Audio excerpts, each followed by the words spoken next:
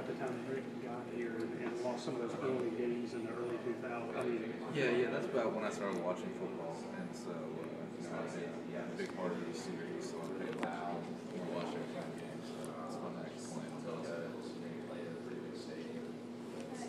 Because we're talking about the way this offense is structured right now. Y'all getting such big leads in the first half. I haven't had the throw the ball so much.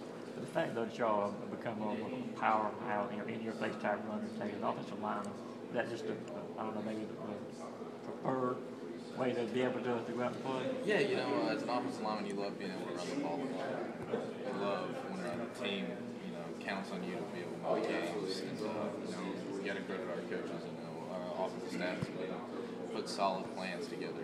We've been able to execute them, just like they wanted us to, and they've worked and we've had a lot of success. How much has it surprised you, Pat, you guys to be able to keep doing that regardless of who's been in the backfield? I don't think it's really surprising. We know what we can do. We had a really good offseason, a really good fall camp. We started to gel, and we built some momentum. That's just who we are. I think y'all offensive line has finally started to earn that degree of respect that maybe y'all haven't had in the past couple of years for whatever reason or not. I think we're finally, starting to get some respect. That really bothers us. We like when we're not respected. We like to prove people wrong. Would you? How would you rate this Florida defense you're about to face? Best team you faced so far? Yeah. So before this Florida game, we would say probably the Arkansas was something solid defense. Florida is true fruits out there. They're real physical defense. They attack at this point, and it's going to be a tough ball. What's the key to these guys? What are they best at, and what can they take away? The best of it is just so physical. They're good at stopping the run.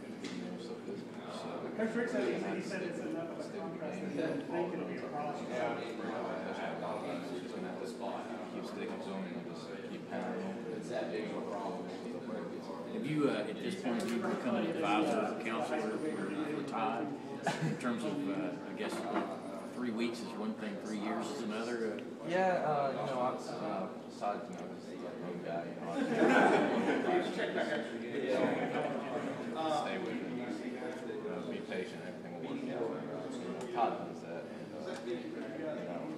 we know that's not a perfect dog here, so it's not too much about it. What does Coach Brown say kind of when it comes to the shifting left back situation? What is kind of advice to y'all on how you'll practice? It doesn't matter what running back's in the backfield. We don't pay attention to that. Todd's there. We're gonna have the same game plan. Todd's there. Todd's not there. We don't put emphasis on the stats. We don't really pay too much attention to that. We all block the same guys. Backs back there. Just gonna make the plays. Does that kind of make y'all more comfortable just knowing that it's going to be the same no matter what? Yeah, that's a lot more comfortable knowing you don't have to change things up for different players. It's just the game plan we have, and he's got to get to it. Is he kind of encouraging y'all this year since y'all have been pretty solid up front? Yeah, friends, he's always said that this game is as we go. So we've had some pretty good games this year. Do you think he's